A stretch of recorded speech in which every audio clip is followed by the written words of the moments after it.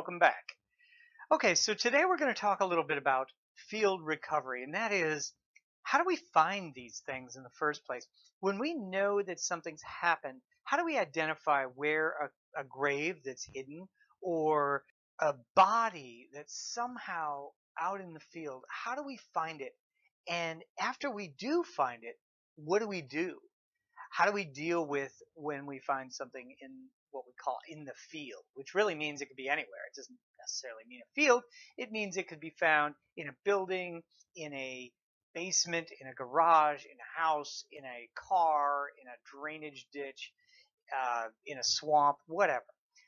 So what we're going to talk about today is those methods that we use and why we use them.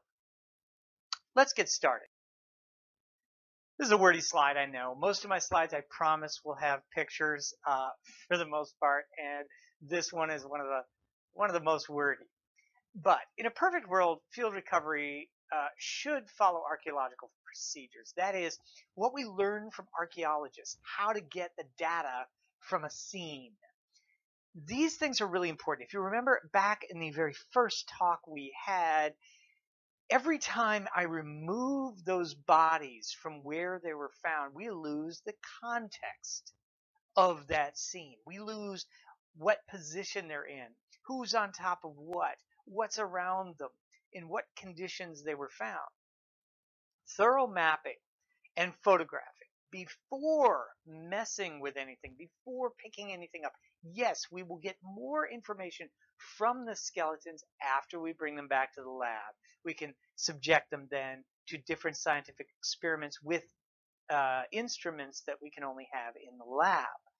But remember, we're losing all of that contextual information if we pull them out of the ground. So before we do, we want to basically preserve as much as we can. So we use photographs, drawings, a lot of notes, all kinds of things before we pull anything up out of the ground.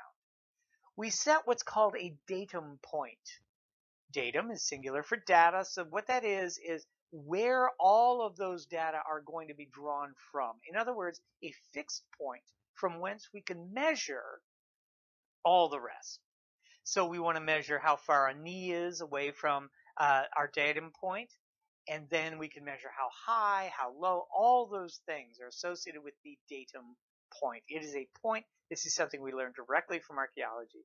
It's a point in space that we can then measure everything off from and get relative positions of everything. Then we can reconstruct it in computers, all kinds of things. So we have to set that datum point using all sorts of GPS. We have to understand the altitude, the exact position. It has to be dead level, so we use a plumb bob usually, all sorts of things. Then methodical recovering of the remains. We've got to know exactly where this bit came from and everything. And it's not all remains. Also, keep in mind murder weapons, objects, identification,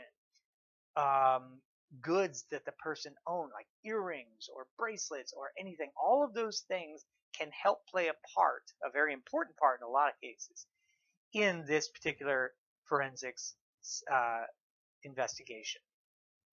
So methodical recovery, meaning everything's marked, everything's labeled, everything is cataloged in such a way that we can find it easily and quickly, and know exactly what we're working with. Securing the remains for transport, of course, they have to be protected so they don't get more damaged. Furthermore, during the field recovery, we've got to make sure that we don't damage the remains. Now, this happens a lot where something gets damaged when they're exhuming the body, or even when they're searching to try to find the body. More than likely, one of the most famous ones that you guys may know about is when Richard III's body, which was just recently found in a Leicester parking lot in northern England, they accidentally hit his skull with a pickaxe. Of course, he had a lot of damage because he was the last British king to die in battle. He was killed with medieval weapons, and there was a lot of bashing and slashing going on. But the fact that somebody hit it with a pickaxe when they were recovering the body, luckily, Luckily, it's very easy to see that new damage. And remember, I told you the difference in the bone and how it reacts with perimortem versus postmortem versus premortem damage.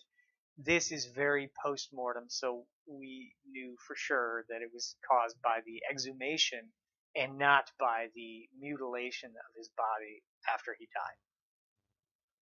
And then finally, as I mentioned in the very first episode, following a chain of custody. Chain of custody means I have custody over these bones at all times between this time and that time until I hand it off to another investigator and say, okay, I'm handing these bones to you. They mark down what their name is, when I gave them the bones, and I relinquish the bones and sign off on that. It's extremely important because, again, this is a forensics case. This is an active case. We have to be extremely diligent about who has custody of what, when, so that if anything goes weird in court, we can explain that very quickly, or know under whose jurisdiction it was. Well, obviously, to find human remains, first thing we have to do is locate them, right?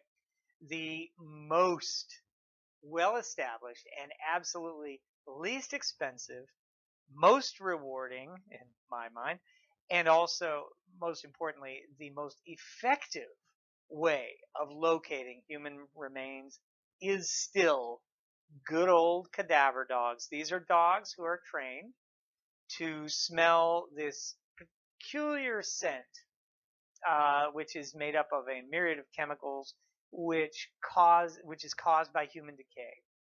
And they can differentiate between human decay and decay of any other animal. Of course, there's all sorts of other methods that were created by science to try to replicate what dogs are capable of doing. Remote sensing methods such as ground penetrating radar, that's GPR, conductivity, which is soil conductivity, where you kind of put two probes into the ground and see if it's more conducive than other areas of the ground, which will tell you there's moisture in there, which may be a body. And of course, sonar, which is kind of like radar, only using sound waves to understand what's under the ground. But let me tell you, GPR, conductivity, and sonar, none of those give you an actual picture of it's not like an X-ray. What we're actually doing, and if you ever look at a readout, it's either a bunch of numbers or a graph that shows where that disturbance is and gives you a rough idea of the size. That's about it. It does not tell you whether it's definitely human or not. And our dogs can absolutely do that. Feature analysis, soil disturbance, coloration, plant growth, all sorts of other little things like a depression in the ground, which we'll talk about one by one, will give us a fairly good idea of whether or not it's the right size, shape, and place for there to have been a body that was buried. Again, our good old friends, the dogs, can be extremely helpful for any other scattered remains. What happens more often than not, somebody will go under their house or under the porch or into their the dog house or something like that, a place where a dog frequents. And they go in there and they're like, what is Max doing? And then they find a human bone. Oh my God, my dog's a murderer. No, what's happened is dogs, of course, really like bone, especially fresh bone with gushy bits on it, because they really like gnawing, chewing, and tasting the delectable delights of rotting flesh. So oftentimes a dog will bring a present home for themselves, or a little trophy, and they'll play and chew and do all kinds of things with it for a while. And then the dog's parent finds it and goes, okay, calls the authorities. Authorities come out, and what do? We watch the dog. Dogs are really into routine. So they've got an area sort of that they will do their patrol every day. You basically follow the dog, and generally they will lead you to the rest of the body. It's not hard to find usually using the dog in such a capacity. They're extremely helpful, and dogs are amazing. Their sense of smell, their ability to get at stuff that is either shallowly buried or right on the surface. They will always find it if it's in their domain. As I mentioned, I've mentioned this quite a few times, but this, believe it or not, is what an evidence bag looks like. A lot of people think, oh, an evidence bag must be some locked container, like a steel little box or something like that. Nope. It is a paper bag with this printed on the side. Um, the evidence bag will ask for certain details of the agency, et cetera, who's dealing with it, the date, and things like that. But then down below, the important part, and the main reason I'm showing you this, is the chain of custody. You see it down below. It's usually only going through about 2 or 3 different groups of people. So usually they will be picked up by the officer or detective that's assigned to the case. They will bring that to either ourselves or the medical examiner, and then the other will hand it off to the third at the end. So usually it goes officer, medical examiner, anthropologist, and then back into the evidence locker. So there's usually only those 3. Occasionally they'll go through more, and if so, they will either clap on another rider that's usually stapled to the bag, or put it in another bag, because to be honest, after we've opened and closed the bag several times, usually there will be, the top will either be taped or more often than not stapled closed, just with a couple of staples, like folded over, stapled, just to maintain its integrity as an evidential, untampered with sample. Obviously, for the most part, this is plenty. Most cases aren't scrutinized nearly as much as something like the O.J. Simpson case or something like that. But it is. I laugh about these things because there's clearly room for improvement. But I'm here to tell you, the money that would be involved with a more intensive way of securing evidence and things like that really probably is not worth the effort, and it probably won't happen anytime soon. Another thing, a butterfly puddle. Oh, butterflies, how cute. Well, a lot of people don't know this about butterflies. Butterflies are very attracted to the juices that ooze out of a decomposing body. Butterflies do not have a mouth. Butterflies lick all of their sustenance after they turn into a butterfly. They do all their eating when they're a caterpillar, and then they do all of their drinking, really. And the only way they pick up sustenance is through a tongue, basically, that comes out of a proboscis. So, butterflies are attracted to where a corpse is buried. So if we see a slight depression and there's a whole bunch of butterflies, now all butterfly puddles don't mean there's a corpse there. Oftentimes it's just a damp part of the soil, and butterflies are attracted to that too because they're also drinking. But if we see butterfly puddling in an area where we're looking for a body, there's a pretty good chance we're going to do some digging over there to try to see if we can find the body, thanks to our friends the butterflies, who also have a pretty fantastic sense of smell. Finally, after we find a body, using whatever method we do, although as I mentioned, cadaver dogs are by far the most reliable, we will then have to secure the crime scene. This is extremely important. I don't care how many TV shows show you different, where Lucifer and detective like D.I. Jones and the Murder She Wrote or Miss Marple, or all the people who can just walk in to a crime scene and wander about. Not true. Truth is, it is very well policed and secured. You can't walk into a crime scene any easier than you can walk into the county jail and just walk around and do your thing. You can't do it. It is very secured. We will almost always put at least one or maybe more uniformed officers on scene. They have to sit there 24 hours a day and babysit that place until everybody's done with what they do. Also, another thing that's going to ruin TV for you again. I'm sorry, you guys, but it's just sort of my job. I got to admit, it's not a part of the job I don't like.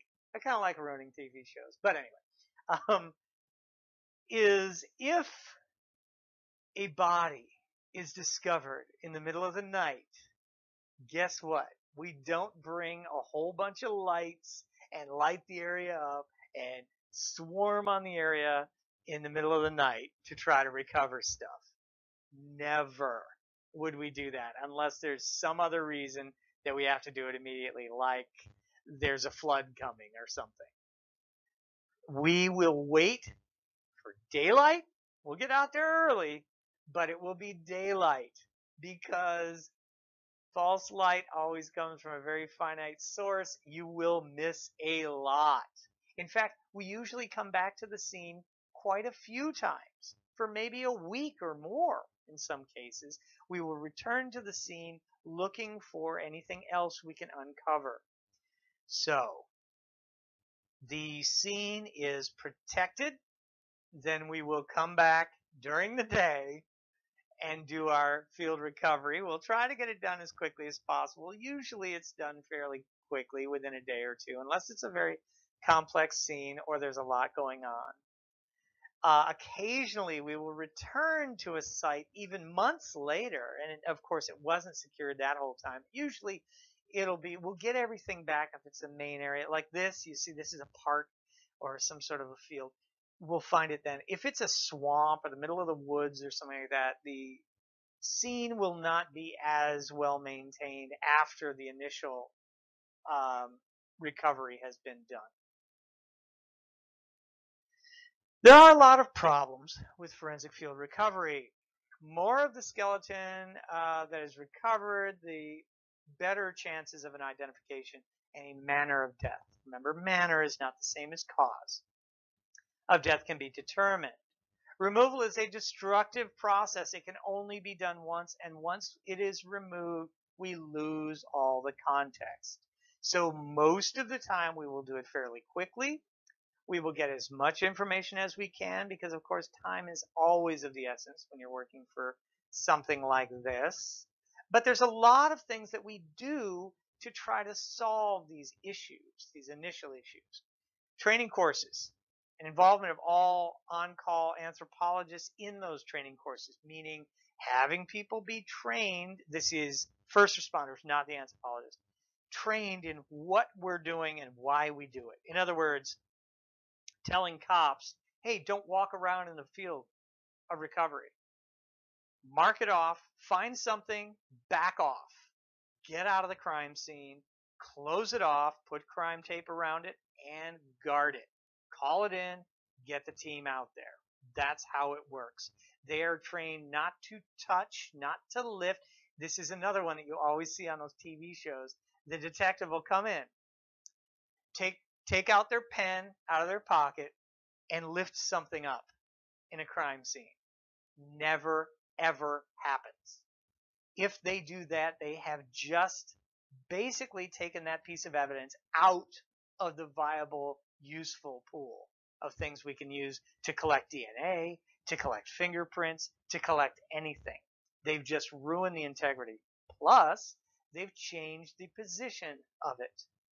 If they do that, they ruin the crime scene. This is that aspect of contamination that I was talking about. Walking around, even just walking through a crime scene. Now you've put footprints there, or obscured footprints that may have been left by the killer. May have been evidence that you just stepped on, or evidential things like blood drops, which could be picked up by the foot, carried away. We'll never see it. It's on the bottom of a cop's shoe now. So the point is, the field is an extremely, we've got to keep it like laboratory tight in a crime scene. Slow, methodical field recovery procedures are extremely important. You want to take your time, see what you're seeing, and record literally everything. Controlled deconstruction. We've seen this picture before. Remember, this was our mass grave picture. Controlled deconstruction is extremely important. What you want to do is slowly working from those datum points. In this case, here we go. We've got this woman here is taking a measurement from the datum point, which he's holding, to the cross point. We don't always do this, but oftentimes, if we're looking at a grave, we will.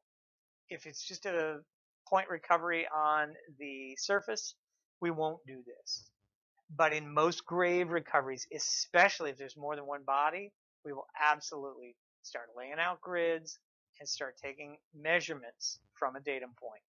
This third individual is working with a line level, making sure this line is dead level so that this line is level so that her measurement is proper. Then eventually they may measure from this point down to this top of the knee in this case, or the pelvis or the skull. These are all extremely important aspects of how to bring these things up.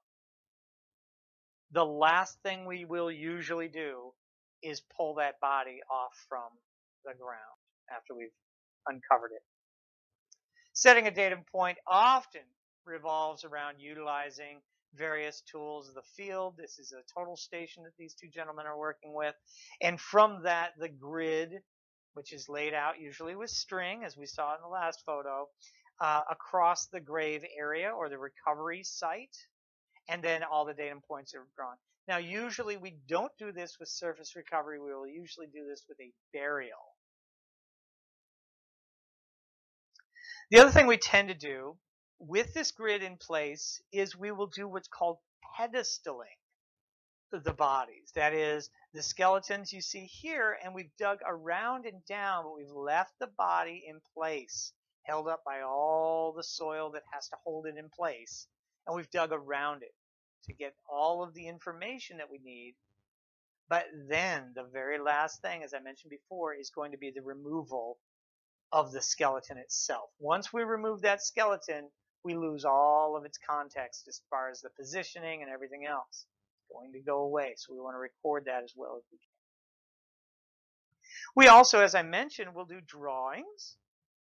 The drawings will include information usually like a scale, the datum point, which in this case is probably centered in the tree. No, it looks like apparently we took a different datum point. Oftentimes, depending on what we're working with, here they've got the datum point starting here. But oftentimes we'll use an object or the corner of a building, something that doesn't move, like a tree, and we'll use that as the datum point to measure off from. Some people don't like using trees, and it's valid because the tree has a circumference. You're not getting a very exacting datum point. So oftentimes they will opt to do an artificial datum point using the total station, which will tell you that you plumb and where you are, and using GPS and everything else, give you an exact datum point to measure from. Then we will not only concentrate on the body, but also things, objects that go along with it. Shoes, cigarettes, beer bottles, coins, knives, whatever, a gun. Obviously, these things can play a part in telling the whole story. There's also other data. We will record, for example, if it's on a slope. Here we've got a slope which goes down from this datum point downward, which explains the skull fragments. All these things would be moved downhill because they tend to roll very well. So the skull probably would roll down. Now here you see the angle of the slope. You guys see this? The angle of the slope and the degree of the slope. So the slope is at 19 degrees going this way, which makes sense. 19 degrees, pretty steep slope. That would be why the skull has moved all the way down here. Okay, this is not recording the slope. The slope is associated with this part here. This is recording. Any idea? Anybody looked at a map lately? That is pointing due north. Usually we will go ahead and line up due north, magnetic north anyway, because that's important. There's also a legend down here which is telling you their baseline, their datum point. Here's the baseline, here's the datum point. This is what they're measuring from, right? Does that make sense? From the datum point. And the slope and everything else, the rock, and most of the other things that are important, like C1, C2, those are cervical vertebra. That's neck vertebrae, which of course have also, boom, boom, they're starting down that slope. So the skull fragments made it the furthest. The skull fragments, being that they're as far down here as the skull, tells us that possibly this is post-mortem.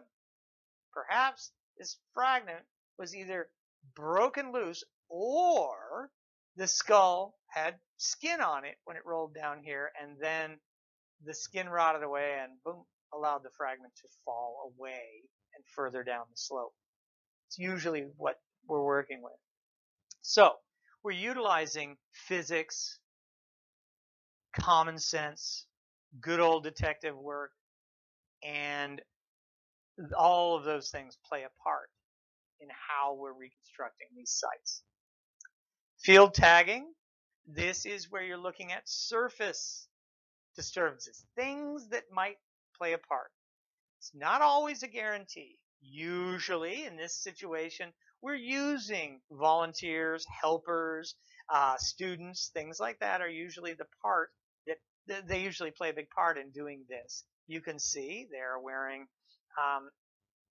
lower body pants, basically, which are usually Tyvek or paper.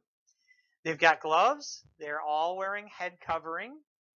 And they also, we usually do this, are wearing some sort of covering for their arms. Now, if it was cooler weather and they were all wearing shirts, shirt sleeves, we wouldn't worry about this so much. However, in hotter weather, we'll go ahead and cover up their bare arms. This is, of course, in order to avoid any contamination. Again, you'll also notice that they're wearing on their feet these little feet coverings, these booties that kind of cover over. They're just a paper material, usually the same material that the pants are made out of. You see these little blue booties down here that she has over her shoes, which is also very important, again, for contamination. Remember how I said if you disturb something and then carry something away on the bottom of your shoe, it's a problem. Well, these booties would then be put into a container. All of their pants, booties, their gloves, and their forearm covers would be put into a bag and then inspected when we get back to the lab to make sure that nothing got carried away on any of those things. Here's my friend John Verano. He's working. This is actually a much older grave site, but it shows you the type of removal that we're doing. It's very meticulous. This is to avoid things like a pickaxe head blow, like we talked about with Richard III. We're avoiding damaging any of these bones in any way because that could be mistaken for something. We don't want to do that. So in this case, he's using a chip brush to sweep away the loose soil. Here's another brush down here over by his forearm. A wider brush, this is a narrower brush. He's working his way around, removing that loose stuff. When we get into tougher soils, compacted muds, clays, that kind of thing, then we might get a trowel out and slowly work that surface down. But I mean, I'm talking, we're going millimeters at a time. Oftentimes, people will stay the hell out of the grave. So what we will do is we will clearly mark the outer rim of the area that we call it, that we think is of importance, and work our way down. Again, this is a much older recovery. This isn't, this probably wouldn't be forensics. It would be more like paleopath, but it's the same thing. You can see again, they're working with very small tools, usually paint brushes. This is a trowel here. They're working very, very, very slowly. Again, you'll notice they're completely. This is what I was talking about earlier with pedestaling. This is taking these and working down around, but not disturbing the bones. This is the bones of a lower leg here. This is a right leg, if you're curious. We've got a tibia and a fibula. And what we're looking at is slowly working our way around and down, not disturbing the bone till the very last minute. Screening all of the soil and everything else. This is a typical field recovery routine where we take all of the dirt that we're removing from on top of the grave and sift it. We use a sifting. This screen here would usually be maybe a 1/4 inch or 1/8 inch openings in the screen, kind of like chicken wire. And what we're doing there is making sure that we get all the fragments of bone. Usually, we will keep even all of this soil in case we need to go through it and and try to find something we missed. All the small bits and fragments get individually tagged. Oftentimes we'll bag it in a little baggie and put a unit area in which we found it, the distance from the datum point, and which square it came out of, and what depth it came out of. We do a search area around the body. There are a lot of different ways to do it. We can either do a grid search or a spiral search, which is what this image is showing you, where we would start at the body and kind of wind our way around. Obviously, spiral searches are if we don't have as many personnel. If we've only got 1 or 2 people, we'll go ahead and do a spiral search. If we've got a group of people, we will police the area in a grid search where we would line up on one edge and walk straight across, and then turn to the other edge and go straight across, everybody just finding anything or putting a flag, as we saw earlier, anywhere that we see something that might be associated. The main reason we would do these things is a long post-mortem interval, meaning after the body's been laying there for a long time. So we've got animal scattering and, of course, seam contamination by all sorts of different things. Not enough money or resources for a long recovery. This is that we have to get it done quickly, which is mostly what we're dealing with. So we do a pattern search, like a spiral or grid search. We do an aerial search if we're lucky and we can fly. We'll do that, or we'll look around the area as quickly as we can using whatever methods we have, either on foot, on horseback, on four-wheelers, whatever, to try to look and see what we can see. Boats, even in some cases, in the case of like a swamp scene or something. Returning multiple times to locate missing things. I mentioned this before. We tend to go back and say, we never did find this decedent's hyoid bone, for example, which is a bone in the neck, which can indicate things like strangulation.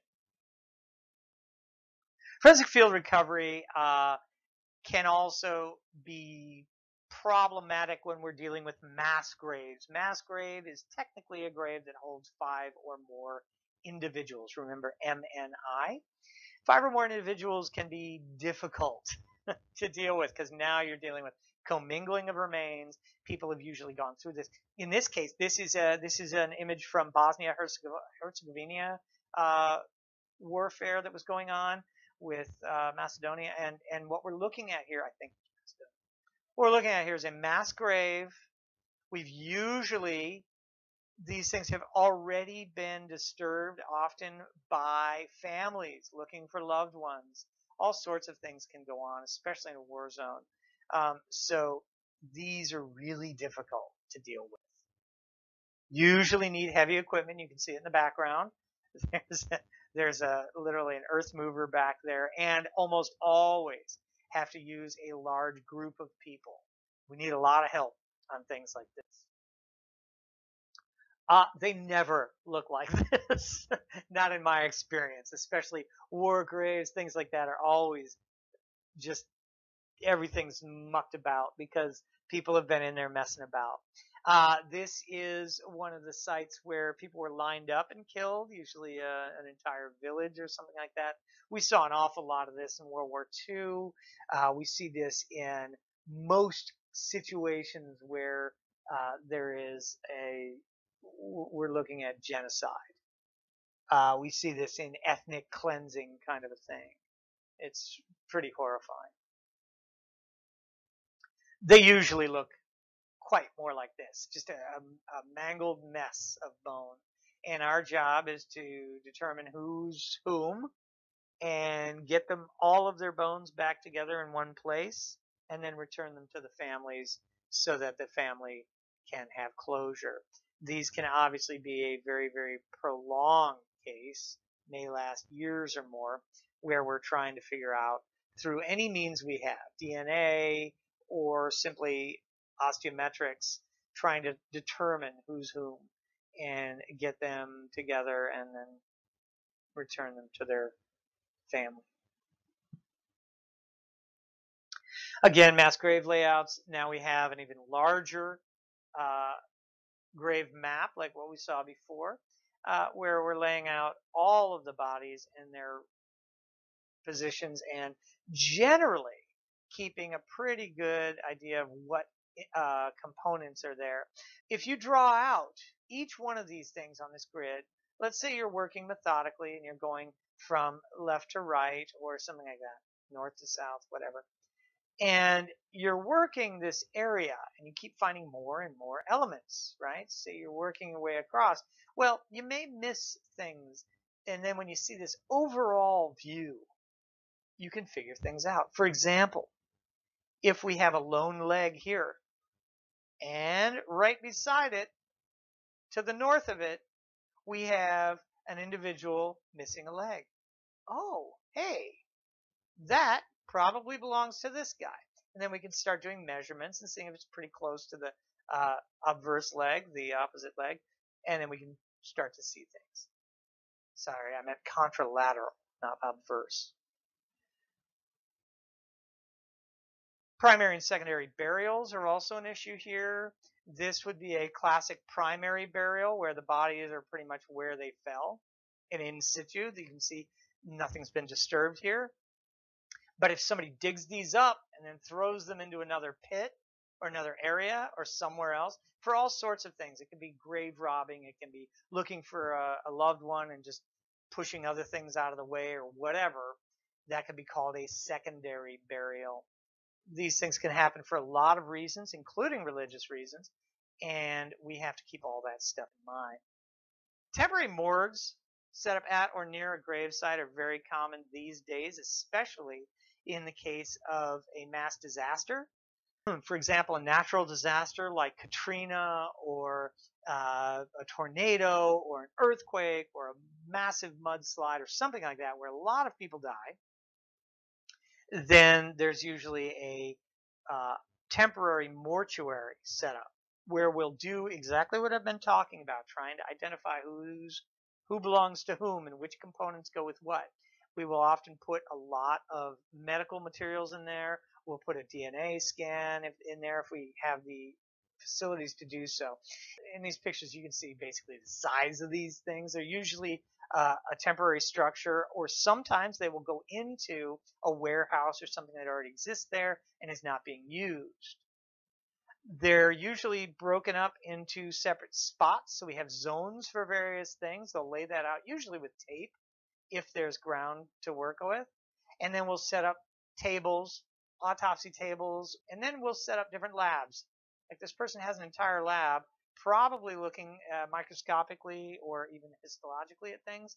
Over here we'll have where we're kind of lining things up, categorizing table, that sort of thing.